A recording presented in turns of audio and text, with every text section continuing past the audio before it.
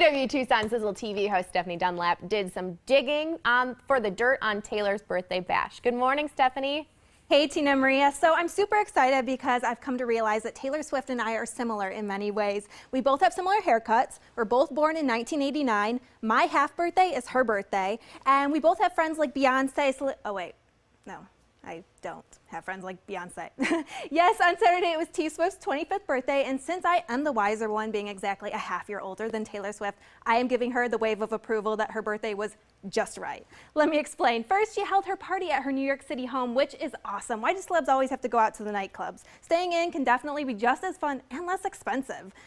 Here's a photo of her home pre-party, and of course Taylor's adorable cat Meredith is in the photo. And speaking of Taylor's cat, HBO's Girls star and director Lena Dunham got Taylor a gold necklace customized with Taylor's cat on it. And now Taylor is calling it her most prized possession. Naturally. Now let's talk about the celebrities that attended her party, some of which really shocked me, to be honest. Yes, of course, there was Selena Gomez, Sam King, Jamie King, 5 Seconds of Summer, but Beyonce, Jay-Z, and Justin Timberlake? Wait, what? With them there, it feels almost like adults at a kid's party, but it's okay. Beyonce, Jay-Z, Justin, you can come to my birthday anytime. Please. Actually, please do.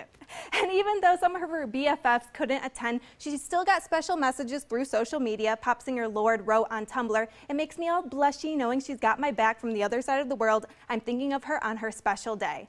So in conclusion, Taylor, you can invite me to your birthday anytime you want. I mean, it is my half birthday and all. Really important. Tina and Maria, did you guys lose your invites as well? Because I kind of did. Back to you guys. Well, I mean, I was there. Didn't you see me in the picture?